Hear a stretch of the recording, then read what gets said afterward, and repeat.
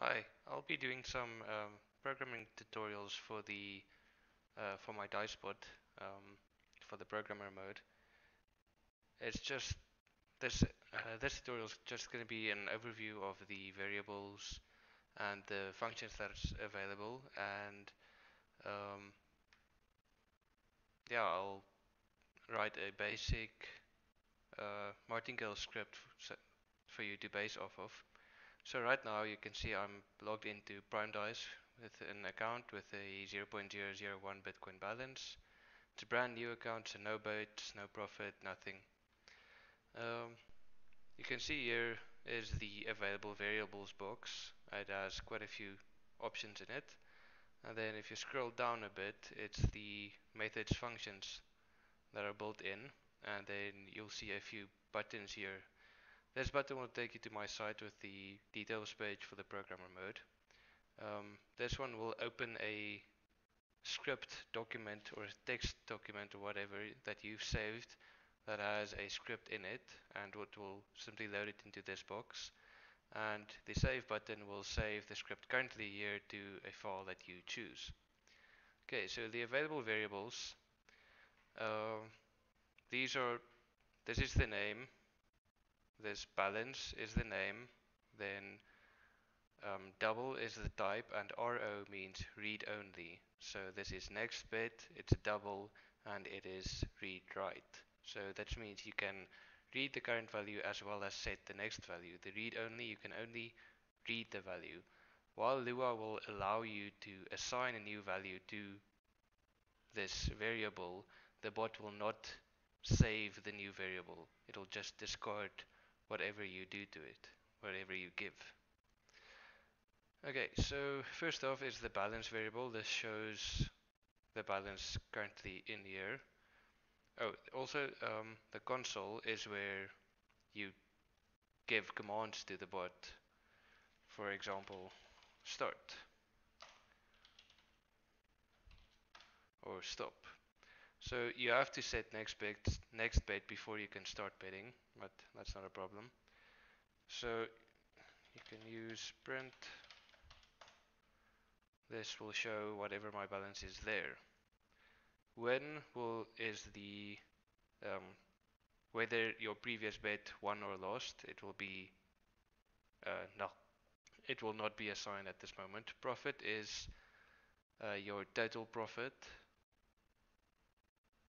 It will, or sorry, profit is your session profit. So since you opened the bot and placed bets, that's what your profit will be. Current profit is the profit of the current bet. Current streak is how many wins or losses you've made in a row. Previous bet is the amount of your previous bet. You'll see me using it soon. Bets is the total number of bets. Wins is the total number of wins. Losses is the total number of losses. Losses plus wins will always equal bets. Next bet is what you set um, to what you tell the bot to for the next bet to be. Sorry, that's a bit confusing. Chance is the chance of the next bet. Bet high is whether it will roll over the chance or under it. Last bet is a bet object of the previous bet that you've made, and it contains information such as the roll number, the seed, if it's available, those kind of that kind of information. Currencies is an array of the currencies available to bet at the current site. Prime Dice will only have Bitcoin. Currency is the current currency you're betting in. This allows you to change currencies while betting. Enable RSC is a boolean, and this allows you to enable the built-in stop and reset conditions or to disable them, and enable ZZ allows you to enable the built-in zigzag conditions or disable them. Okay, the methods and functions. Withdraw. So the functions, the first one is the name. Then in brackets, it's the name or a description of the parameter and then what data type it is. And then the second uh, parameter with the name and what type it is.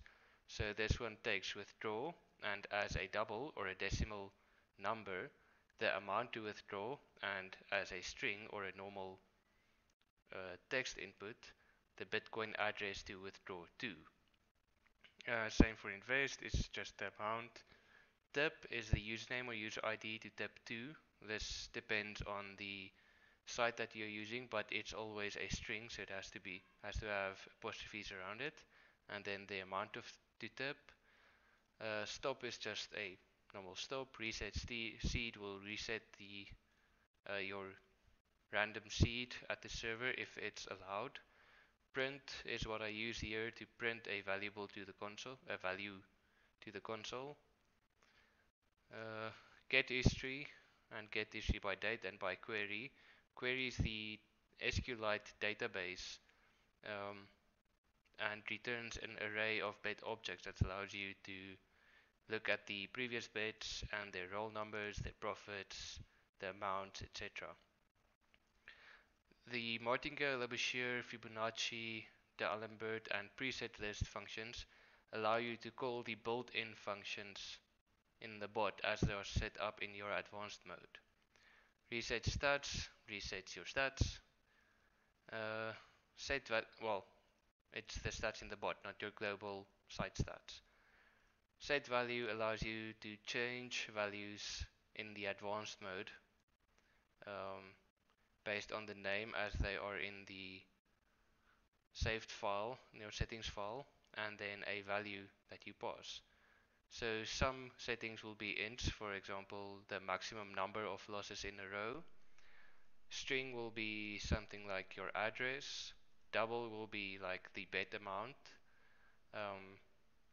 Boolean will be enable or disable something. And get value returns the value of an object that you pass through. So you can get the values back from the advanced mode to check what they are now.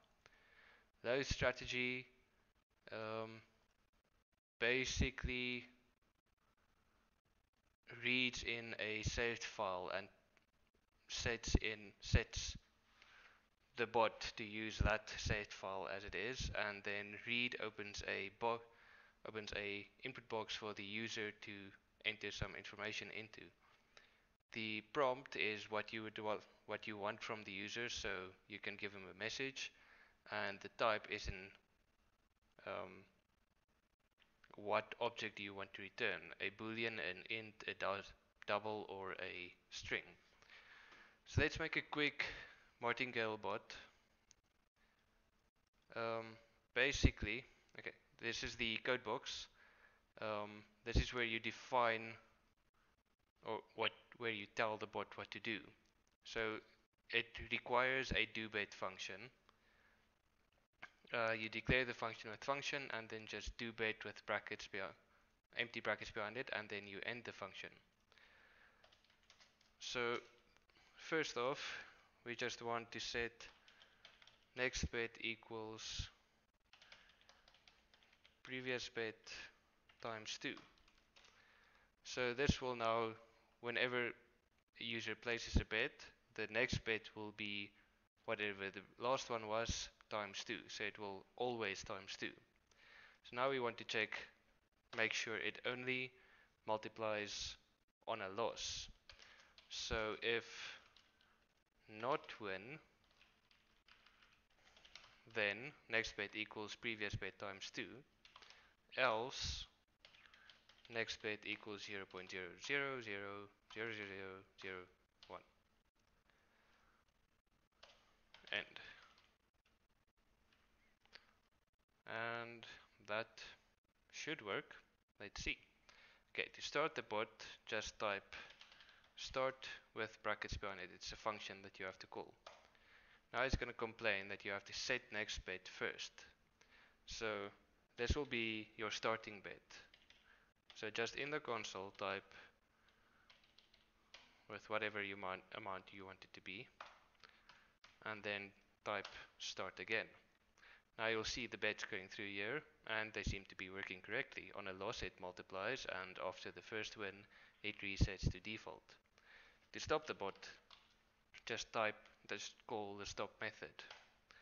Okay, in the next tutorial I'll do some more advanced programming and use some more of the built-in functions and variables.